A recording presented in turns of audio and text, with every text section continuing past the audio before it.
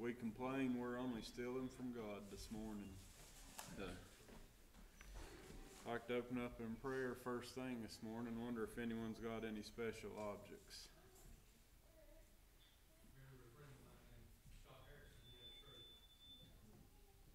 Let's remember that.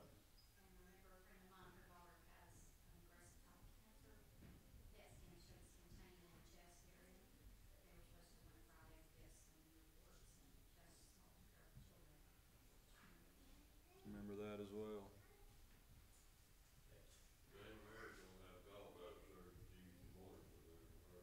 Remember her. James, I'd like for everybody to pray for his cousin Doris and pray for my sister. I've been over there 2 or 3 times this week. She has these anxiety attacks. I don't know what's going on, and she won't know. They didn't let them check her out. So just help me pray for her. Remember that.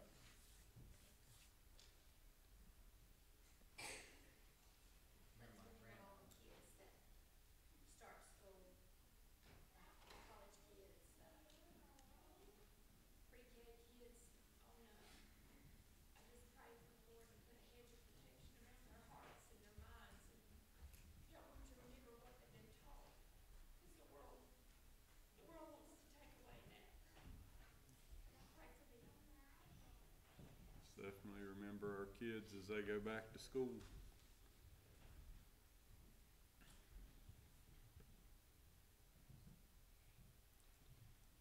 Let's remember our pastor this morning. Always lift him up in prayer. Our Sunday school teachers, choir, musicians. Let's remember the lost. Always have a burden for the lost. We should desire to see lost souls saved. Amen. Can't say that enough. We can't lose that burden. Amen. If no one else has anything anyone like to and will, let's come around the altar this morning.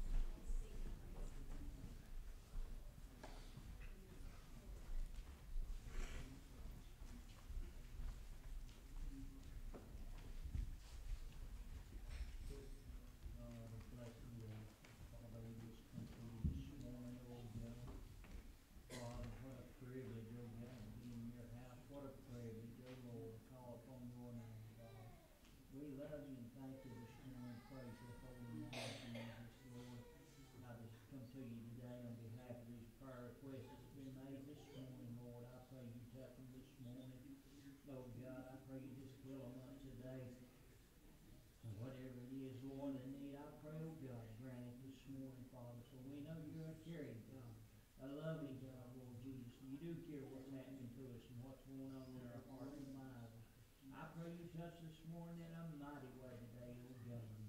Lord, we pray this morning for our pastor, Lord, if you just bless him and give him the message, the anointing to preach it this morning. James, as he brings his message, Lord, touch him today. And Lord, we pray for the anointing to be upon him today, Father. And Lord, we pray for our Sunday school teachers. Bless each one of them this morning for the work and effort they put forth for you, oh God. Our young pastors that's out preaching, bless them today in a mighty way. And our choirs, they come to sing later on. I pray, oh God, you just move in a mighty way through the choir, oh God, and help us all to stand for thee and do everything that we can to lift up your name and honor and praise you, my Father.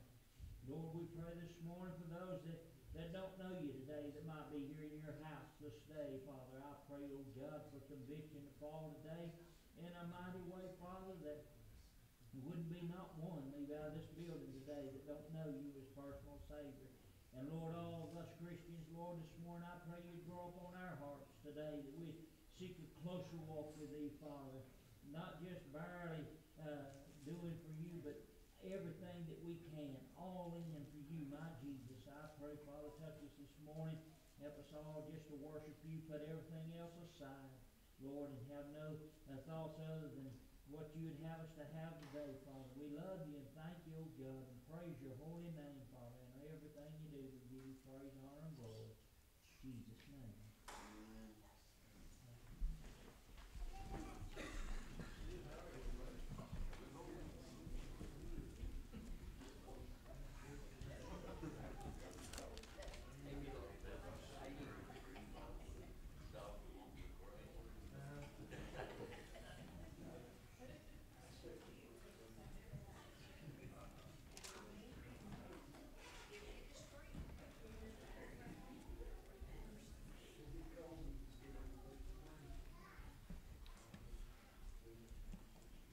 This morning I'm going to be in Colossians chapter number 1. Colossians 1.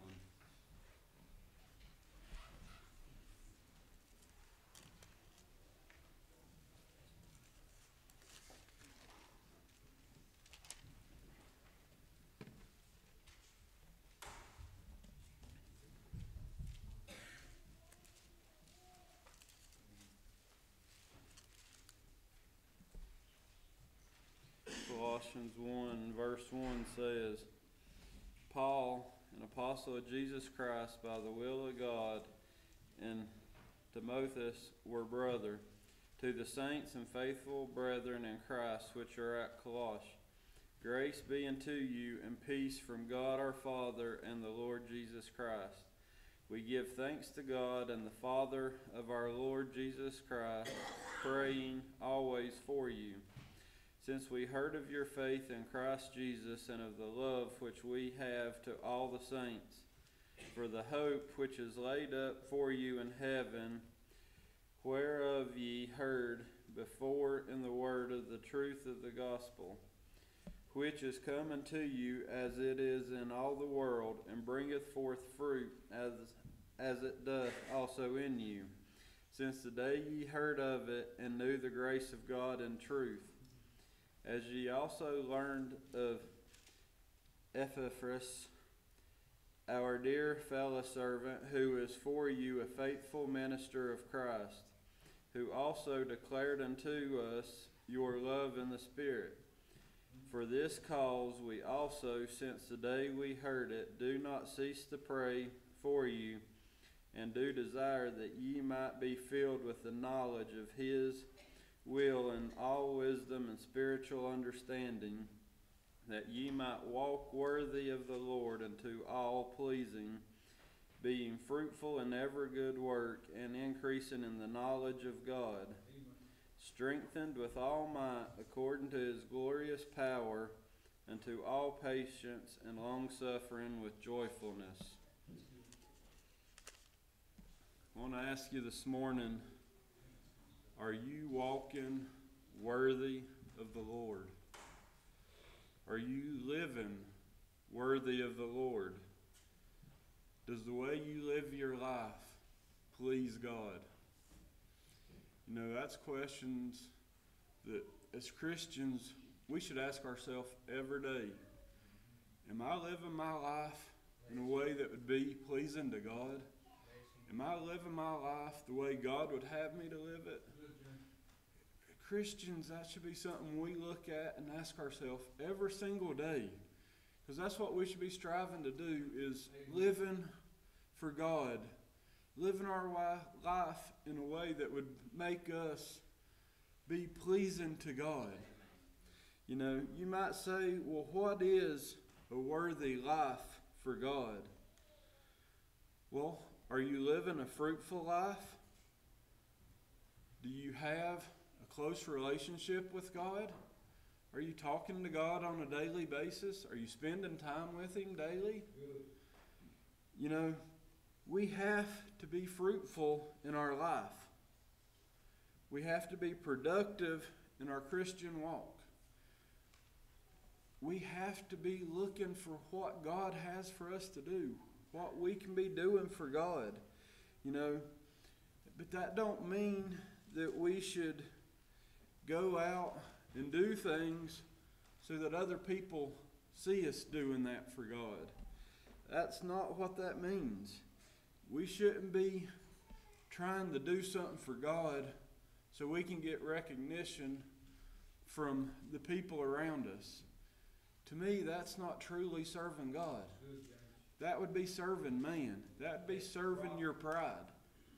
And that's not what living a pleasing life to God is. You should be doing the things that no one will ever see or know about. You know, doing the things that only you and God are going to know about. Amen. That's what matters. God is what matters. Not what man thinks, not what man sees, but what God sees and thinks. That's what matters in our life. Amen. You know, Do the things in your life that God's showing you you need to do, that God's telling you you should be doing.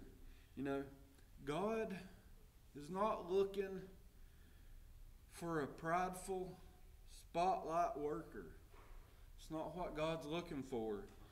He's looking for a humble servant. Amen. There's a big difference in the two of those. There's a big difference in the two of those. And that humble servant is what we need to be. You know, a humble servant don't need the recognition from the people around them. They don't need the pat on the back and someone telling them, that was a good thing you done right there. The humble servant don't need that. God sees what a humble servant does, and that's all they need, is to know that they've done what God had for them to do. You know, and we need to be continually increasing our knowledge in God.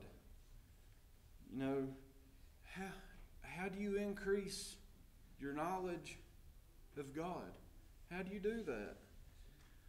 Kevin tells us about every time he's up here. You pray, you read your Bible, you come to church, you serve God. It's simple, you know, but yet we live such a fast-paced life that we don't take the time to talk to God. We don't take the time to read our Bible. We don't take time to do the simple things that God would have us to do. You know, we should look to God in all things in our life. You know, when we see God move, we should recognize that that's God moving. If we're close to God, if we have that knowledge and understanding of God, we're going to recognize a move of God. We're not going to say, well, that was luck, or that was a coincidence. We're going to say, that was God that just moved. Amen. But so often we play it up to luck or coincidence. We take away God's glory in what He has blessed us with and what He's done for us.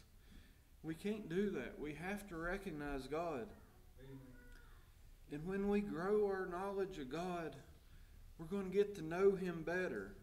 We're going to feel His power more. Our spiritual strength is going to grow stronger and stronger. You know, and that's what we should want, is we should want that spiritual strength to grow. We should want to feel God's power in our life more. We should want to know God more. You know, increasing our knowledge in God, we're going to become more thankful of God. We're going to recognize the power, the blessings. We're going to recognize all that more. And when we recognize that, that allows us to become more thankful. Because if we don't recognize it, how are we going to be thankful for it? You know, and we can learn to be thankful in the bad times as well as in the good times. Because when something seems bad to us, what we have to do is understand that God has a purpose. He has a reason. He's working. He's making us stronger. He's using us to help someone around us. We don't go through hard times for nothing. We grow in those times. We grow closer to God in those times. We grow spiritually in our strength and our faith in those times. We should be thankful for the hard times that we have to face. We should be thankful that God gives us that opportunity to grow closer to Him. You know, and we have to separate ourselves from the world in order to live that pleasing life for the Lord. Are you willing to do that? Are you willing to cut that sin from your life? Are you willing to cut the worldly ties that you have in your life in order to be able to grow closer to God? It won't be easy. It's not easy to cut those ties. It's not easy to cut those things out of your life. But what you have to remember is that you don't have to do it alone. That God's right there with you. He's right there to help you, to give you the strength to be able to do that. Wonder if anyone might have a word for the Lord this morning.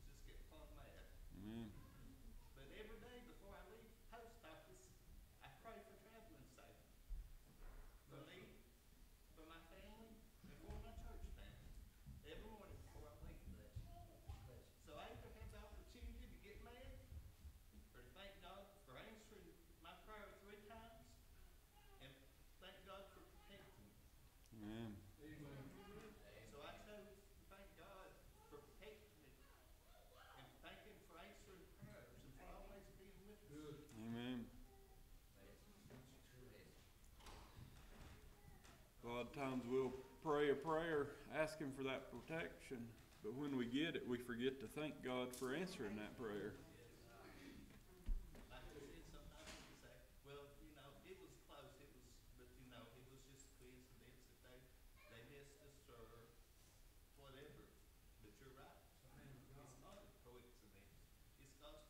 Amen. Amen.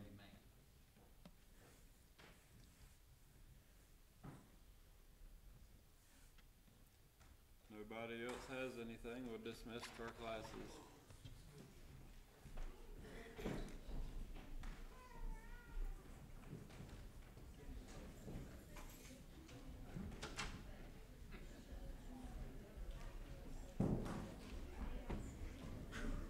Been praying for you, Kate. I sure do appreciate it.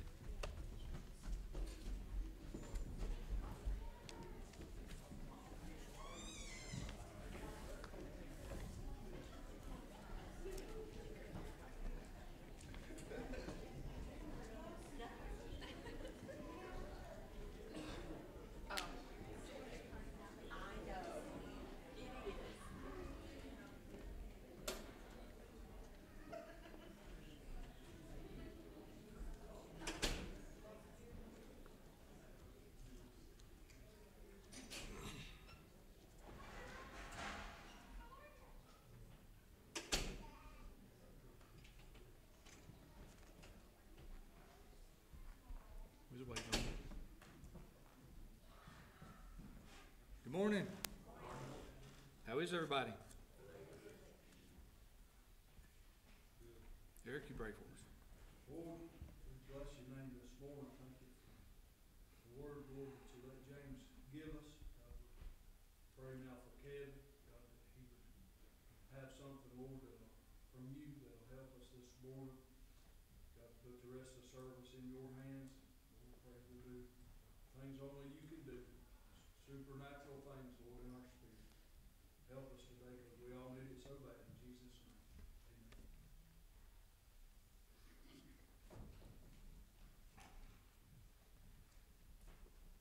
Raise your hand if you've ever had anybody intentionally do you wrong.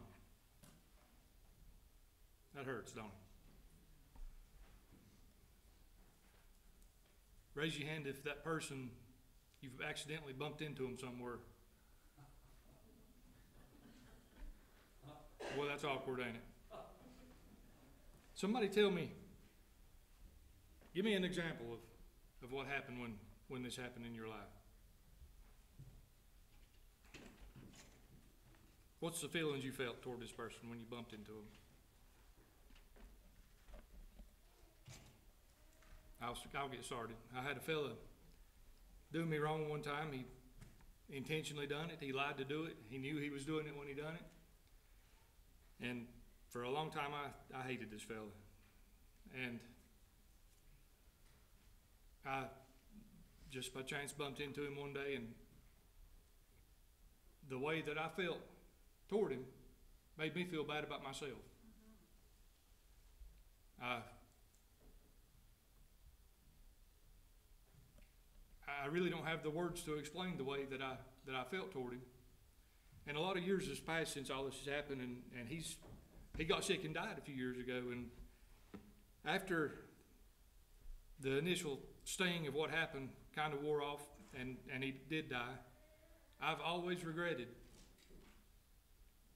that I didn't make an effort to go to him and say, whatever happened between us in the past, I want to forget about it. I don't want to feel the way that I feel toward you. I've always regretted that. He intentionally done something to me that hurt my family too. But at the same time, what happened really wasn't worth the way that I had to feel toward him. Does anybody know what I'm talking about? I don't like feeling that way. When you see this person, it makes you feel awkward. It brings up hateful feelings that you've got toward them. Maybe you thought they were gone. Maybe you knew they weren't gone.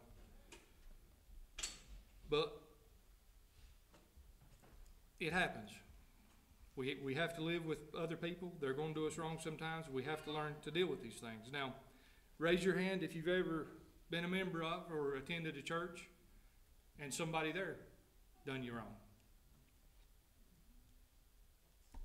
Raise your hand if you've ever attended or been to a church and the church done you wrong.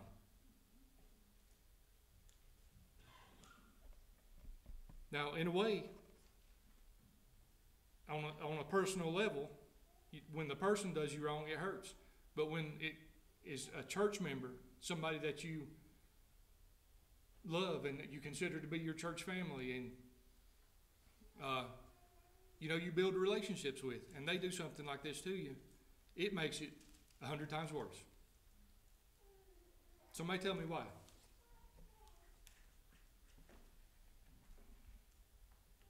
Because you have faith in them, you trust them. I hate to say it, I couldn't hear what you said. You have faith in them and trust in them. That's exactly right. Great. That's exactly right. You want to put confidence in this person, but somehow they see fit to do you wrong. And when it's the whole church that kind of rises up against you, it makes it even that much worse. So the hard question is this. When we see these people, when we, like I said, bump into them, how are we supposed to treat them?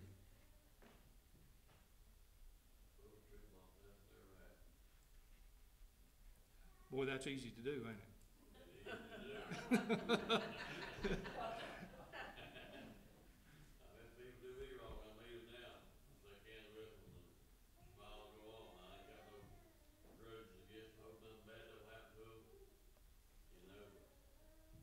That's what you want to do, ain't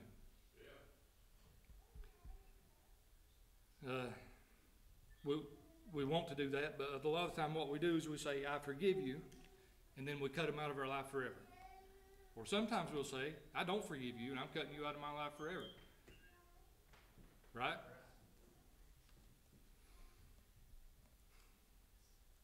Sometimes, and often, it's even family that we have to deal with this. And, sometimes it's a spouse. That's an abusive spouse. this person has mistreated us. We have to put our feelings toward this person under the microscope in our life. We have to look at how we feel toward this person and why, and what we're supposed to do toward them. Now, it's not right for us to live in an abusive relationship. It's dangerous. But what often we do, we get bitterness built up in our heart for this person, and we have to live with them in the same house forever. And that's a miserable life. We don't want to live that way. I don't want to feel this way toward the people that I love. But sometimes it happens in relationships. Now, this is awkward for me to have to stand up here and talk about, but it happens in our lives. You're going to think, as I talk about this, about somebody that has done something to you that made you hate them, that put hate in your heart toward them, and that is wrong of you. They done something wrong, but the fact that you hate them is wrong of you. It's easy to do and hard to get rid of. Now, somebody tell me what the Bible says we're supposed to do toward these people. Give them 7 times 7.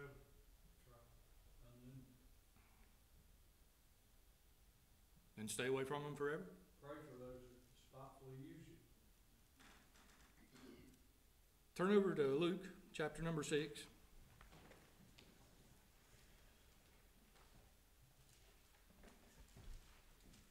While you're turning there, I'm going to tell you, a friend of mine went through a divorce a few years ago, and he said,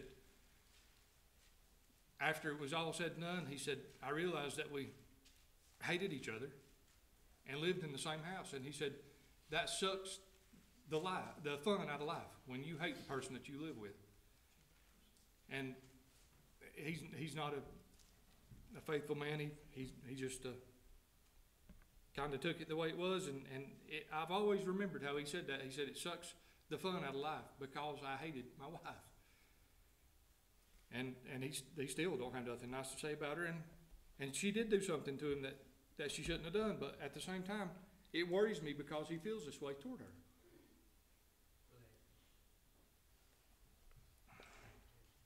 Luke chapter number 6, we're going to start at verse 27.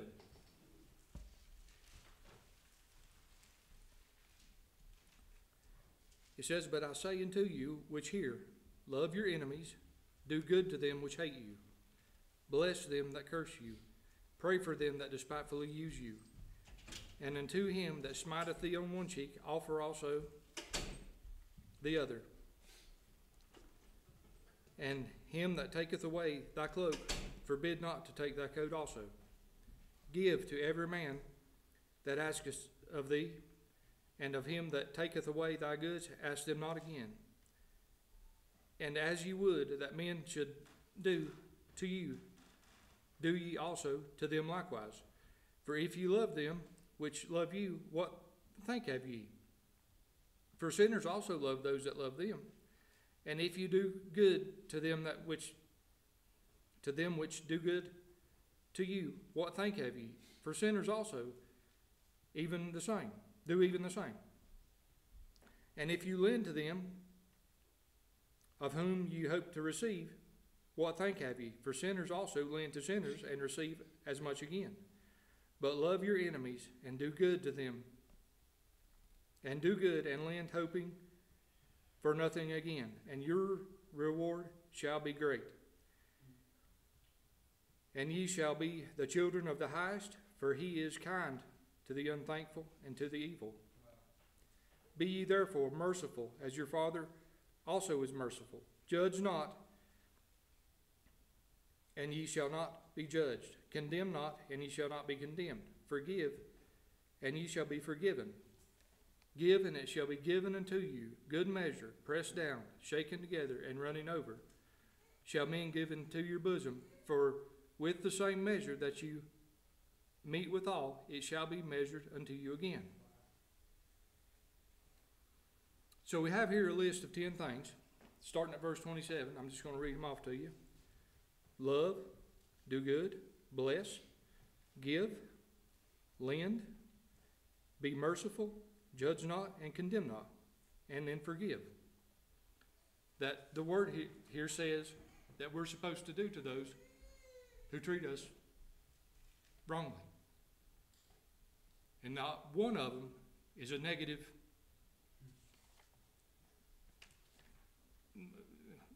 thing that you do toward them in any way. So imagine that you're walking out of a gas station and you look up and this person who done you wrong is there, and you look at them.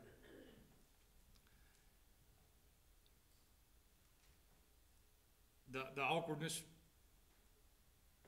between you all of a sudden pops up. You're staring each other in the face. You're looking at them, they're looking at you nervously. And what are they expecting? They've done something to you, they know they've done it. What are they expecting you to do to them? Go ahead and say it. Somebody say it. You know what it is. They're expecting you to cuss them out, right? Yeah. They know that they have hurt you in some way, and they are expecting a negative response from you because of that. Because that's what the world gives, right?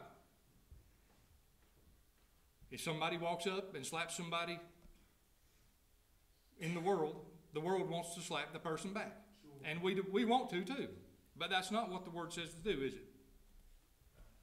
They are expecting you to treat them negatively because they done you wrong. That's right. You agree with that, right? Everybody's being quiet today for some reason. I don't know why. Huh? You think it's tough from that side.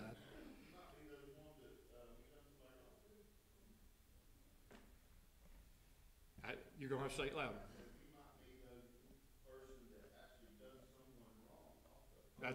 That's exactly right.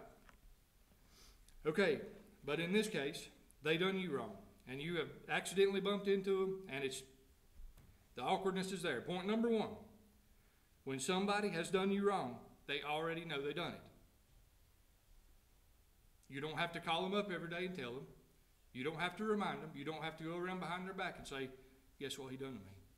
Yeah, but Kevin, what happens if it's somebody who did you wrong, but they don't see it as being wrong?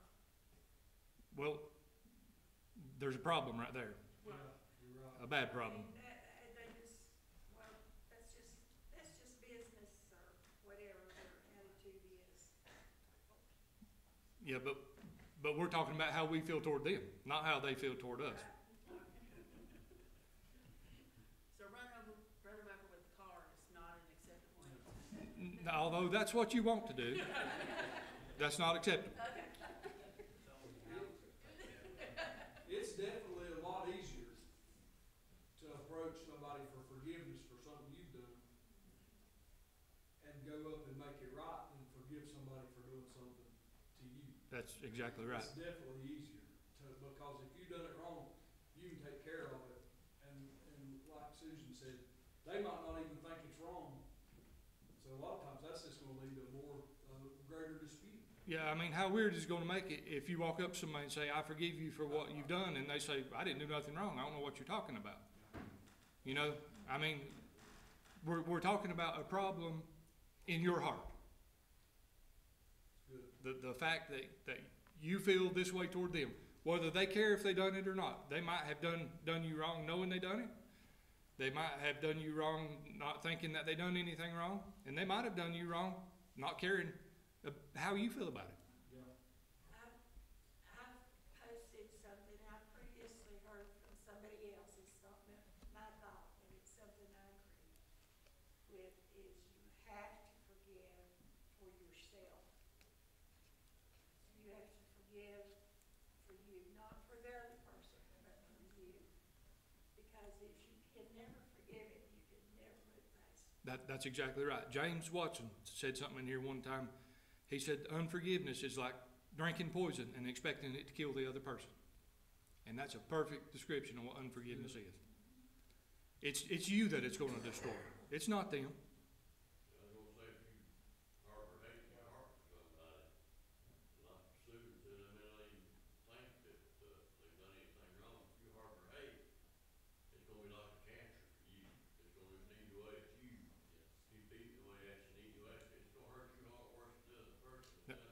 That's exactly right. Especially if they think they didn't do anything wrong.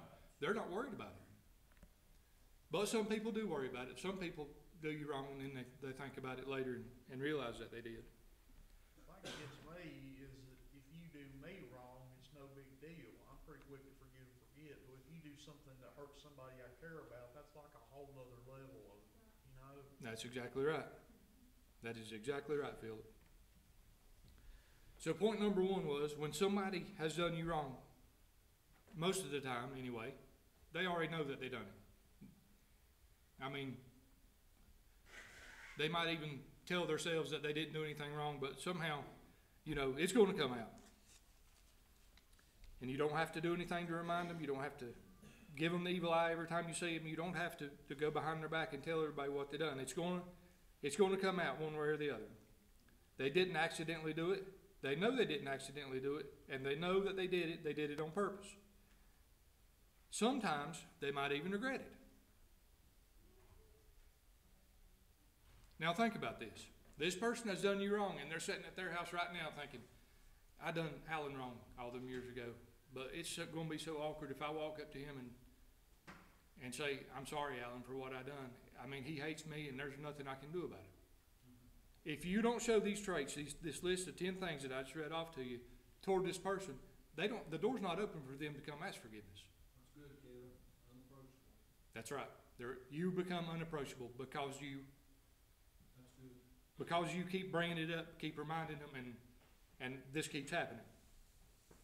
So either way, whether they know it, whether they don't know it, whatever, if you close the door to them, there's no way to rebuild this bridge unless you go to them.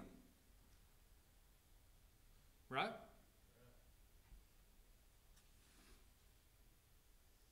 Turn over to Genesis chapter number 50. We're going to look at this.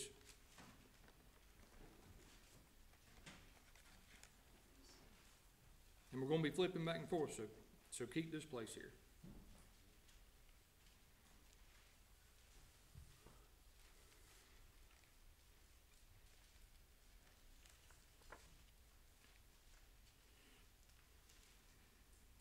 Genesis chapter 50. We're going to start at verse number 15.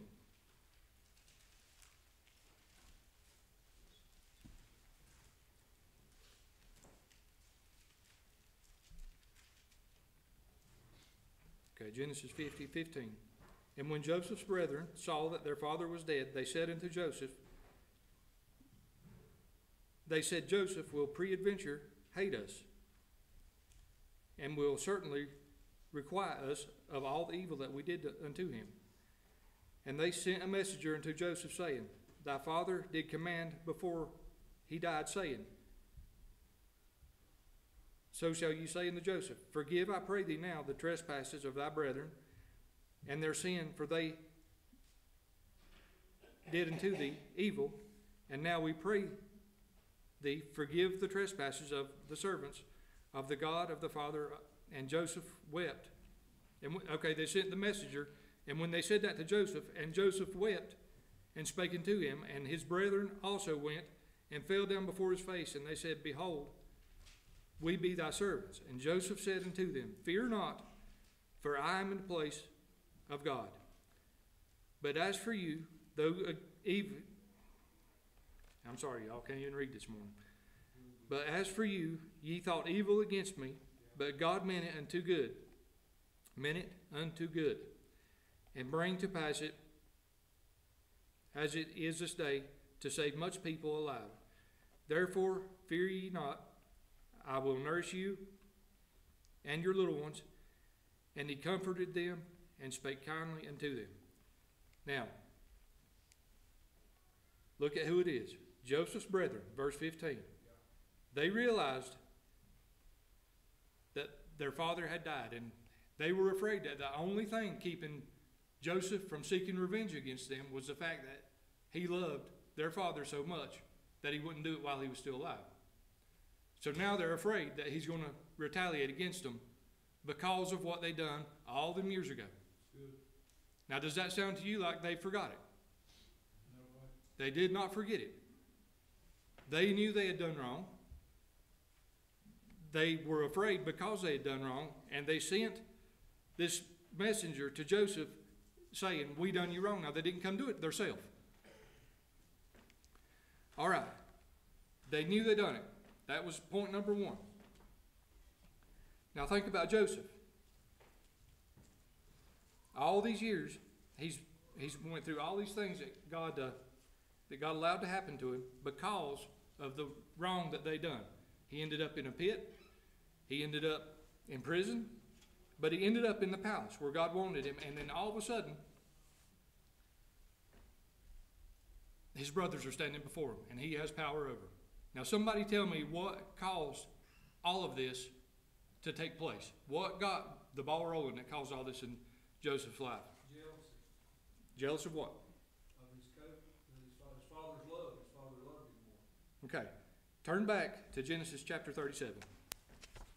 But hold your finger right there.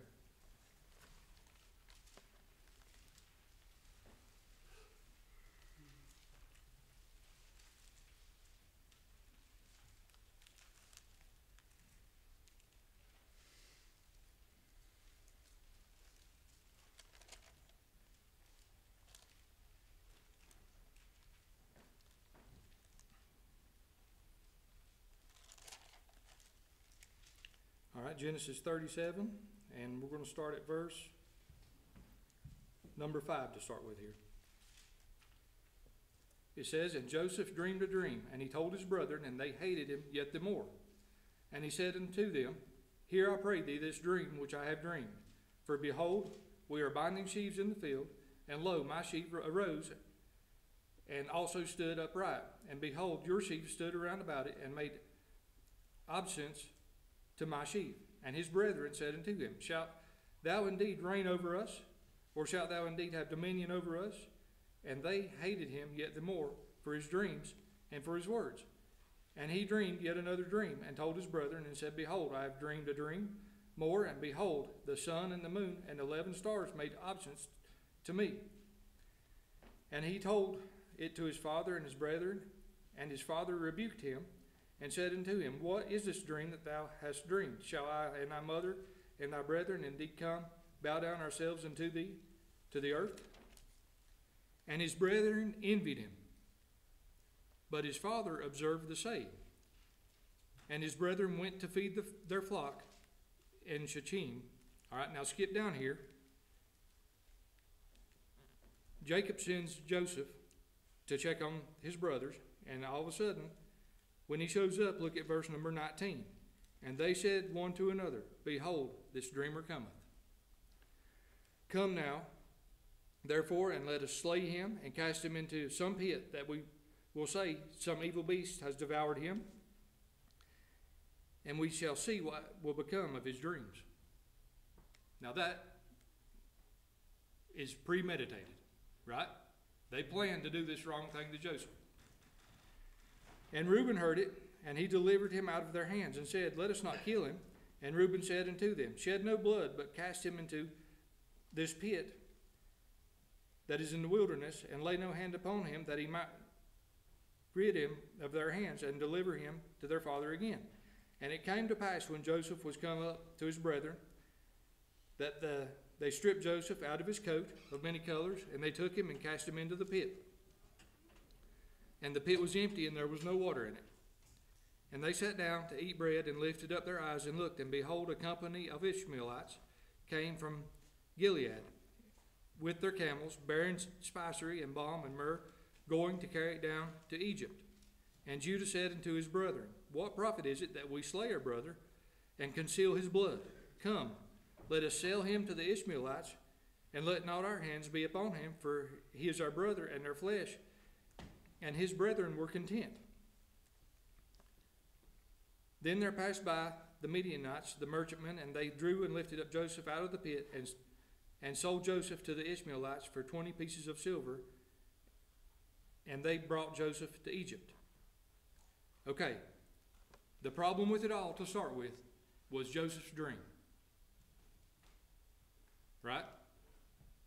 Who gave Joseph the dream? God gave Joseph the dream. Joseph is in the pit listening to his brothers sell him into slavery. Now put yourself in that place. You think somebody's done you wrong, but has your brother threw you in a pit, and you get to stand there and listen to them up there negotiating to sell you to do hard slavish labor the rest of your life. His brothers done him wrong. They knew it, but they done him wrong because of what God gave Joseph.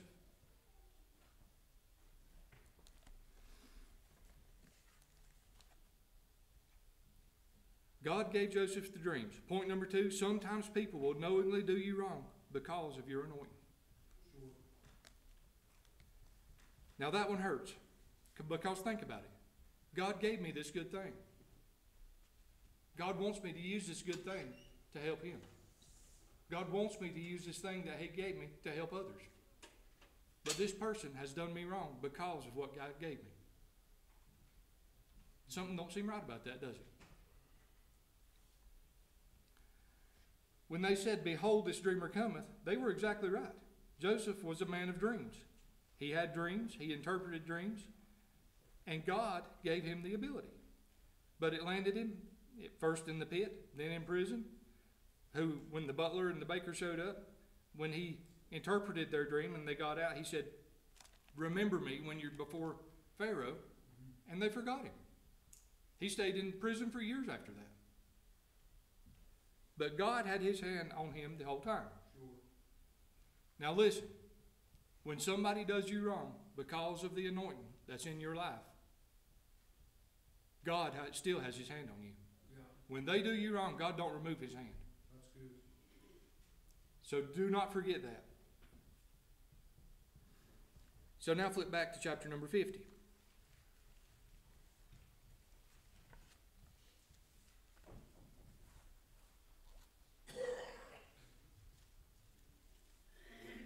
All right, now Joseph has a chance to get revenge. He could get revenge right here. His father won't be disappointed anymore if he does it, and he has the power and the authority to do it, and they know that he has the power and authority to do it. Now look at verse 19. I wondered about that. Because they all came just the way he said they was going to happen, didn't it? Verse number 19 here. And Joseph said unto them, fear not, for I am in the place of God. He said, I am in the place of God, but what does that mean? I am not God. God's going to be your judge. God's going to be the person that done you wrong as judge.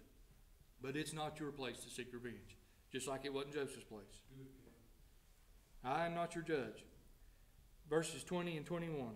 But as for you, ye thought evil against me, but God meant it into good, to bring pass that it, as it is this day, to save much people alive. Now therefore, fear not. I will nourish you and your little ones. And he comforted them and spake kindly unto them.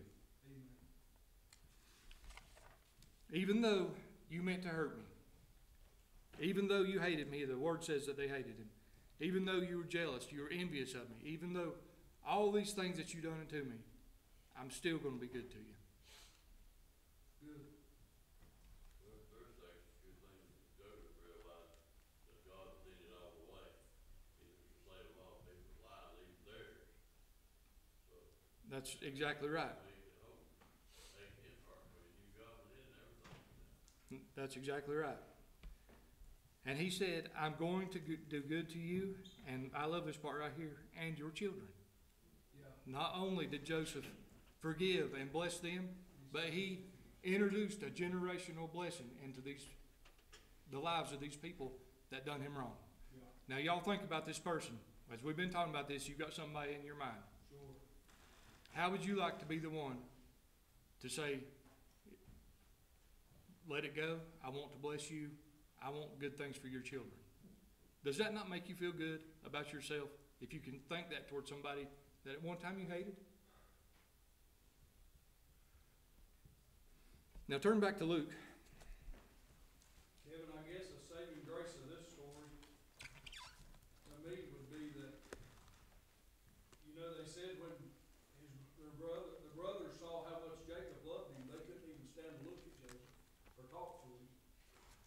He didn't get to judge them then, he didn't get to judge them when he was in the pit. He didn't get to judge them while he's in the prison. But he got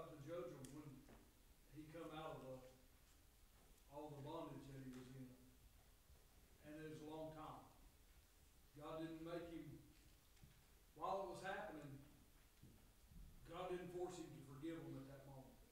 God didn't force him to try to go to them. God showed him grace to come out of it. And that makes me feel a little bit better this morning, because you can't walk up to somebody in the middle of something and say, I forgive you. Why it's happening. Well, that fellow I was talking about, 2 days after he done what he done to me, what I wanted to give him was a good hard punch in the face. That's right. That's exactly right. And that is, at the time, that's what I thought he deserved, and I wished bad things on that man. Yeah. But as time passed by, and then he got sick and died. Now, I never have the chance again to go to this fellow and say, just forget it. It's not worth it. That's right. And it's not worth it. It's too late for me to do that now. But there are people on this earth walking that have done people in here wrong, and it's not too late. That's right. To go to these people and say, it's time for us to let this go. I don't care what happened. Even if you have to sacrifice your pride to do it. Oh, you will, that's right. That's what you got to do sometimes. Good. It may have taken Joseph that long to get mentally ready to forgive him. Yeah. God knew his thoughts the whole time. He could have been harboring hate, however many years that was, until he was ready to forgive him. Well, he had to have that conversation in his head, the one that everybody in here's had when they're going down the road, of what they're going to say to somebody, or what they'd like to say. Everybody's had that to the person that's on their mind right now. Everybody's went through that scenario of what they want to say, what they're going to say. Maybe write it down so you don't leave nothing out. Yeah. I'm glad you're saying that. For the whole time I've been up here talking, I thought I was the only one that this has ever happened to, but No, it's everybody in here. That's why these messages, this is real, dealing with real issues. okay, turn back over to Luke chapter number 6. But while you're turning there, I want you to think about Job just for a minute. You know, Job lost everything. Imagine in one day, he lost his children, he lost everything he had, his money, his children, everything. And all of a sudden, his 3 friends show up and they said, what have you done? What kind of sin have you committed? What happened in your life that made God do this to you? Did you know that God trusted Job enough to allow hardship to come into his life? But his friends done him wrong when they said, you've done something wrong, Job. Right. So somebody tell me, Philip, I know you know this. What did God give Job after his trial? Gave him back everything double. He gave him back everything double. But I want you to listen to something right here. Now think about these 3 men and Job's wife that done him wrong.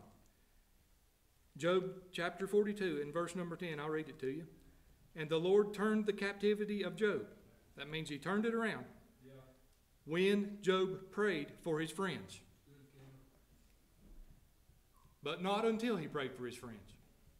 Also, the Lord gave Job twice as much as he had before. And verse number 12 says, so the Lord blessed the latter end of Job more than his beginning, for he had 14,000 sheep and 6,000 camels and 1,000 yoke of oxen, 7 sons and 3 daughters. But the key to that entire verse, these people done Job wrong, and God turned it around in his life when he prayed for the ones that done him wrong. Good.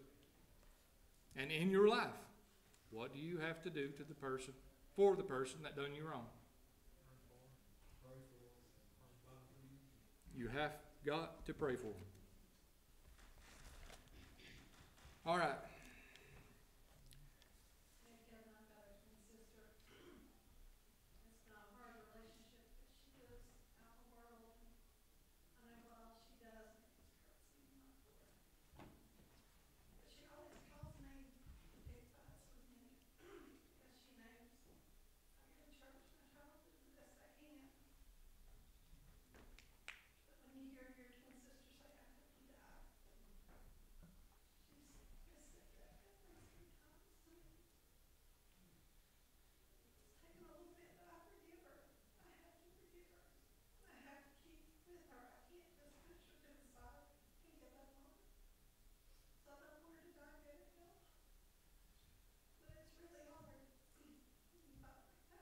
It is.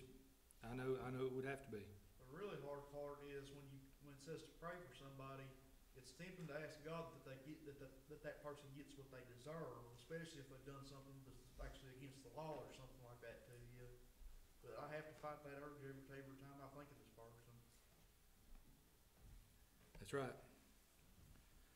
All right, we're in Luke chapter 6. I want you to look at verse 35. We'll finish up right here. It says, "But love your enemies, and do good, and lend, hoping for nothing again. And your reward shall be great. And ye shall be," here's what I want in my life, "and ye shall be the children of the highest, for he is kind to the unthankful and to the evil." But now, let's look at this in the way that it really is in life. Now, I give you the list of 10 things. But did you know at one time, I was an enemy of God? I was unthankful. I was evil. I was full of hate. I was a user. I was full of sin. Why? Because I was born with it. I told you I got saved as a kid.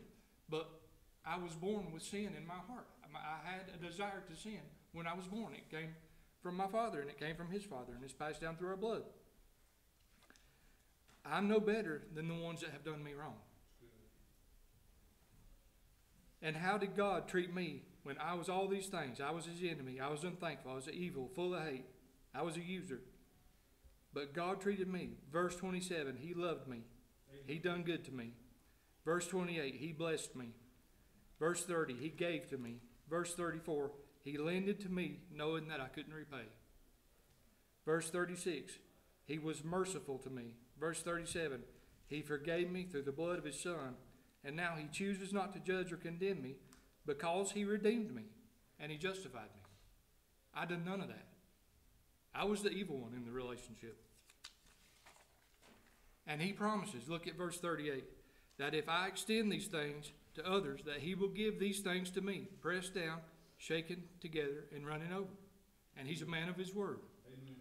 What we give, we're going to receive. That's what the word says here. When we give unforgiveness, that's exactly what we're going to get. But when we forgive, God has a desire to give us even more forgiveness. Amen? Amen. Good. Philip, you pray for us. Lord God, we thank you for this lesson. We really needed it, Lord God, and I pray you let us take it to heart. And just pray you be with the rest of the service and save any here that are in all churches this morning that are lost, Lord God. Lord, we praise you.